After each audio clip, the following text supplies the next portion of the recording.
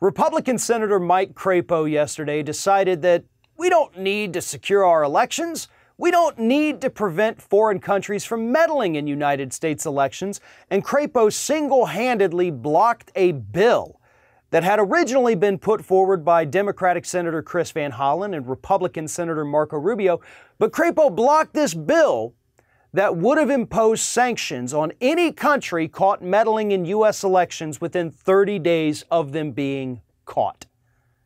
Sounds like a pretty fair bill, right? You meddle in our elections here in the United States, we're going to put sanctions on your country. Don't screw with our elections. Simple message.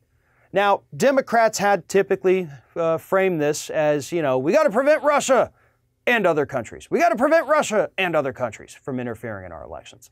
But the truth is, folks, it is not just Russia. I know it's easy to see the Russia boogeyman in every single thing that Democrats do these days, but we have to worry about all countries.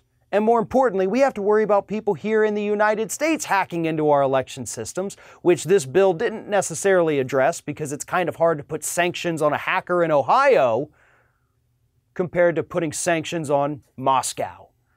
But nevertheless, it was a good start. It's something that is actually needed. But Crapo decided we don't have to protect our elections, and he said the following. The mechanisms in this bill have been designed to more to attack the Trump administration and Republicans than to attack the Russians and those who would attack our country and our elections. When we can stop trying to make it anti-Trump or anti-Republican or make politics out of the problems that Russia's truly creating for us, maybe we can come together and pass yet another strong piece of legislation to move forward. There's nothing in this bill about President Trump, by the way. There's nothing in this bill about Republicans. In fact, the only way that you could view this as an attack on Republicans is if Republicans were counting on outside interference to win the next election. And that actually sounds like what Crapo is trying to hint at here. And let's be honest, folks, we know that Republicans love election interference. We know that they want people to come in and, oops, we gave you faulty voting machines, or oops, we let this country come in and hack into our election systems. Our bad.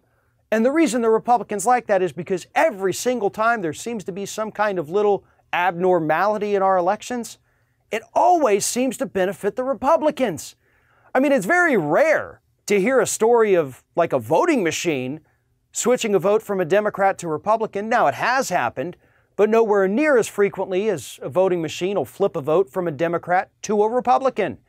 And we all know what happened in 2016. We do know that there were troll farms being operated in other countries, spreading misinformation and propaganda on social media. That helped to brainwash people, but at the same time, it also exposed a lot of American stupidity here.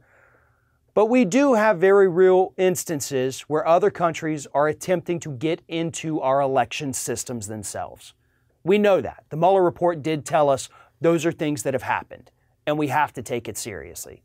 And this was actually a bipartisan piece of legislation written by a Republican and a Democrat to address this problem. But Mike Crapo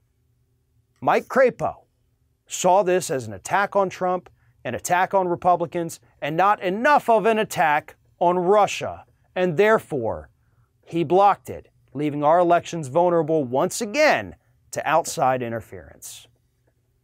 Thanks for watching, everybody. And don't forget, if you like what you see here, like, comment, share, and subscribe to our channel. And now you can also become a member of Ring of Fire and get exclusive early access to certain Ring of Fire videos all throughout the week. Just click on the little join button right below the video.